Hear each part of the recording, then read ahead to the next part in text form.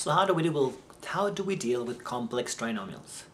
What is a complex trinomial first? Well, trinomial means three terms, and complex means that the a value at the beginning is different than 1.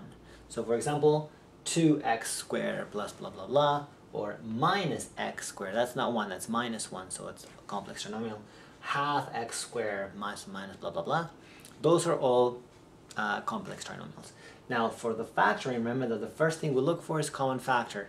Then we check for the special cases, difference of squares and perfect squares. Then we check for simple trinomial, and if not, we go and try what we're going to try right now. There are many different ways of solving a complex trinomial, or factoring a complex trinomial, sorry. But I'm just going to show you the one case that can be used for actually all cases, the ones that I just showed you, and that's the trial and error, or the organized trial and error. So what do we know?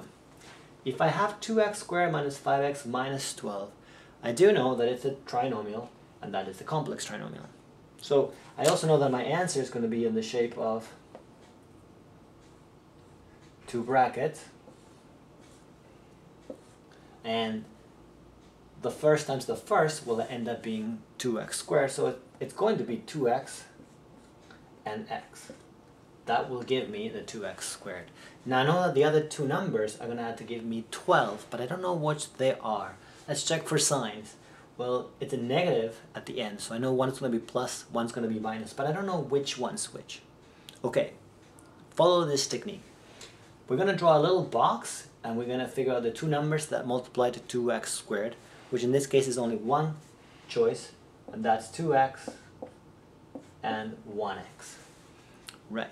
Now we're going to draw a cross to remember that we're going to cross multiply, and we're going to find out all the numbers that multiply to 12. I know it says negative 12 over there, so later on we're going to have to put 1 plus 1 minus, but right now let's just concentrate with 12. So we got 12 and 1,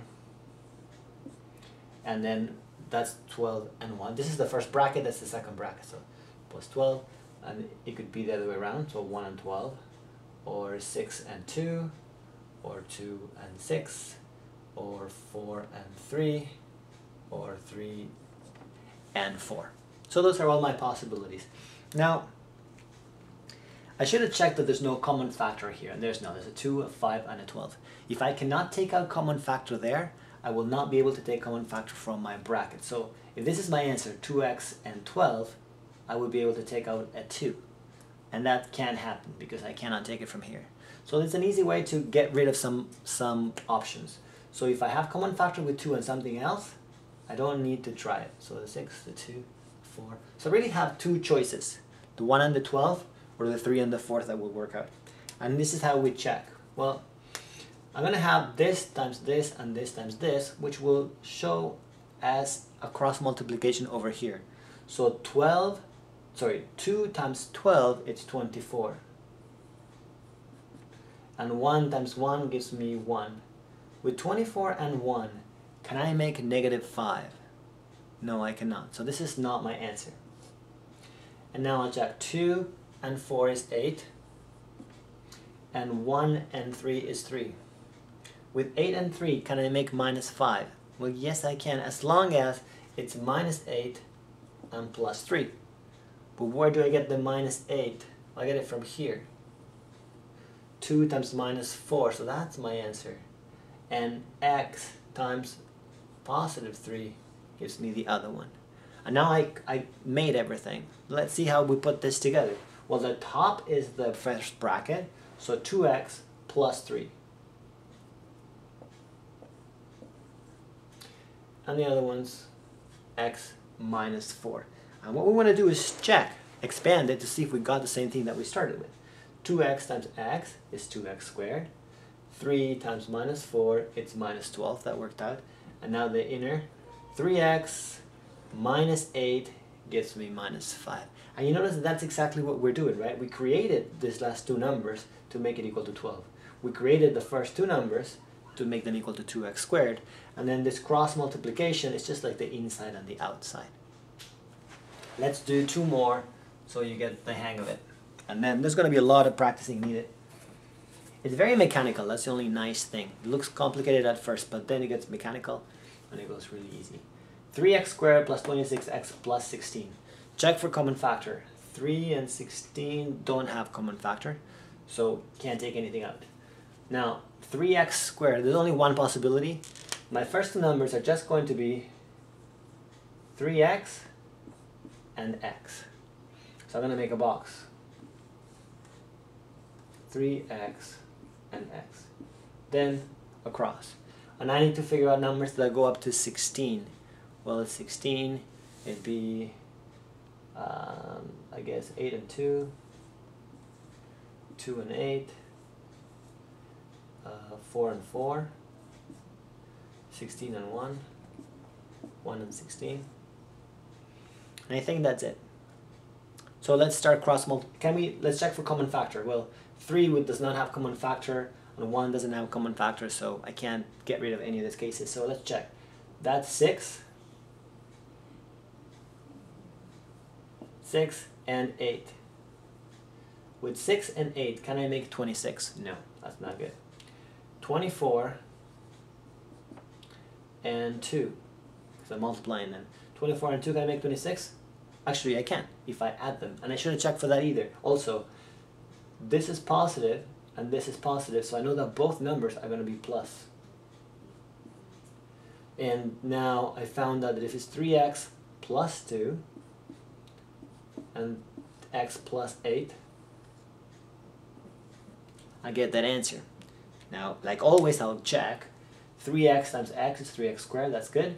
2 times 8 is 16, that's good too. And now the inner, 2x plus 24 gives me 26x, which means I got the right answer. And that's good. Now for the last case,